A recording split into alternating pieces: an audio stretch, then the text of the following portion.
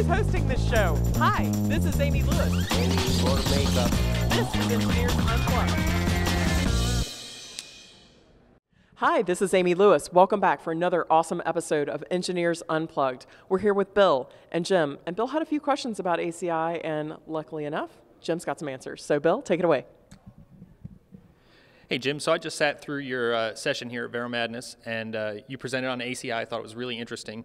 And I guess to start out, what are some challenges that today's data centers are facing as far as networking, and what kind of impact do they have on the business? Yep.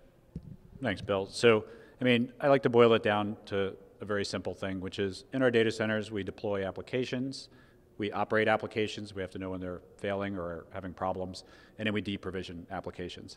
And we just need to make that a much easier thing to do.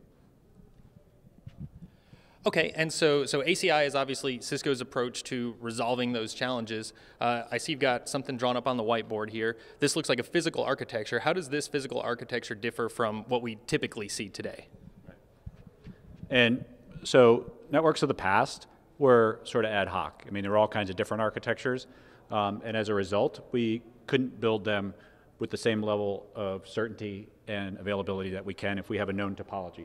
So the first thing we're doing is sort of taking an existing switch and breaking it into sort of a disaggregated switch. So if you look at our 7K, that has fabric cards in the back, it's got line cards in the front, and we can look at this as a disaggregated switch architecture where we can incrementally scale the fabric, not to the constraints of a physical switch chassis, but to our heart's content out. So we can continually add capacity to the switch infrastructure.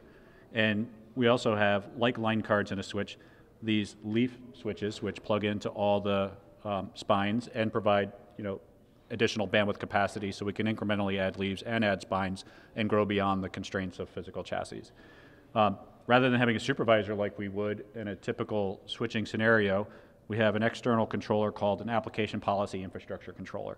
And we use the word policy in this case because it's not really having to do with the forwarding in the fabric. It's really just to tell these devices what to do when things happen in the fabric, and they can do them by themselves. Yet we still have high availability, so we recommend at least 3 of these controllers across the fabric, and you can see they're physically UCS C-series servers plugged into the leaf switches in this topology. And we've innovated a whole lot around the fabric itself. So if you're looking at availability, which is usually a core requirement for our customers, availability would be, if any one of these links fails, we can reroute and recover with those links within 100 microseconds. From an application performance standpoint, we are treating transactional flows differently, so we'll give them priority and applications will run better on the fabric. From an efficiency standpoint, we're load balancing all these links and then picking the best one. Every 100 microseconds, we're looking and choosing the best link so we can take even big, long flows and distribute them across any one of these paths. And because it's a known topology, if anything fails, again, we recover extremely fast. So that's just the basics of the fabric. And then it's all about deploying applications. So if I wanted to provision something that's the red application, which you see here, I can send a document into my controller. It provisions that entire application. It could be web tier, app tier, database tier. The fabric itself becomes the firewall. I no longer have to have the firewall, or if I still want traditional firewalls, I can plug them in anywhere in the fabric, like over here, put a firewall, and this firewall can be used for the red application or the blue application. Gotcha. So obviously, physically, it's a different architecture, but the major paradigm shift here is a logical paradigm shift, right? How we look at traffic flows, how we categorize traffic flows, and how we prioritize traffic flows. So if you could, real quick, maybe whiteboard out a diagram for us, sort of how do you logically view the network from an application perspective, and what advantages does that offer from an operational standpoint over a typical architecture that you see today? Right. Thanks.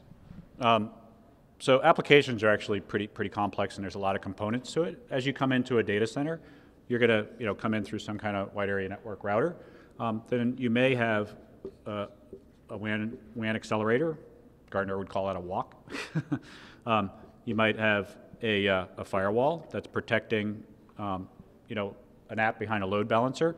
So you'll have an SLB, server load balancer, firewall, and then you might have an app tier, or a web tier, which is this presentation layer of an application.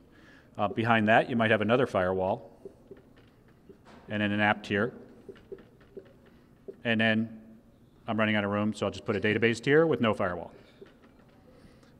All of these components, and then there's interactions with other applications. So this is just a single application, but all these components actually provide or are part of your application.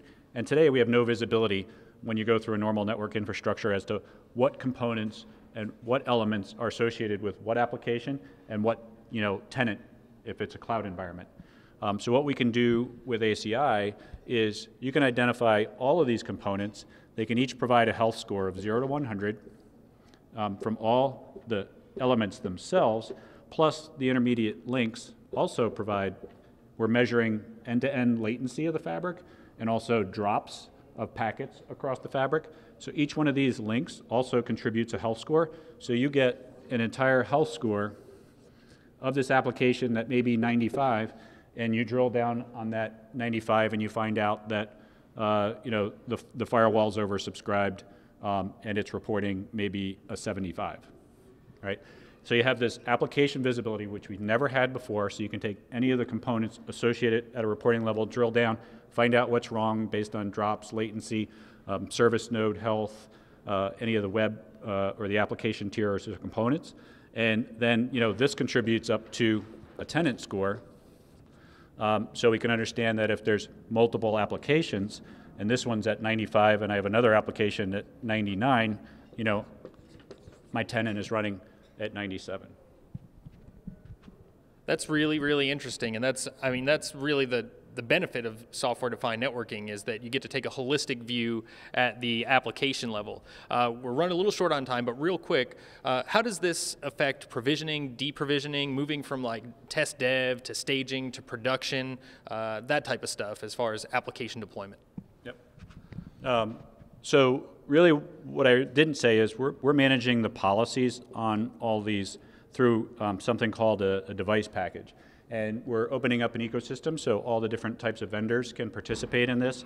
And we're putting the actual policies on there. And the big thing is when applications get removed, we're removing those policies. No more legacy firewall rules, no more legacy application-specific configuration left in the infrastructure when you deprovision something. Okay, I can't believe they did that so quickly. That is a lot of clarity around ACI in a really short amount of time. So thank you, Bill, for asking all those great questions. We do have one more thing to score, and that is your unicorn drawing ability. So it is, in fact, unicorn time. So let's see it. Let's see your best unicorn. Oh, you don't know about this. I love it when a new guest doesn't know. You've got to draw a unicorn for us. Ready? Oh, choose your color. What color is your unicorn? That's an ultimate question. Go, guys. You've got it. Yep. Oh, no. Go for it. If your unicorn doesn't look good, you may not want to have a color that shows up. Your choice. You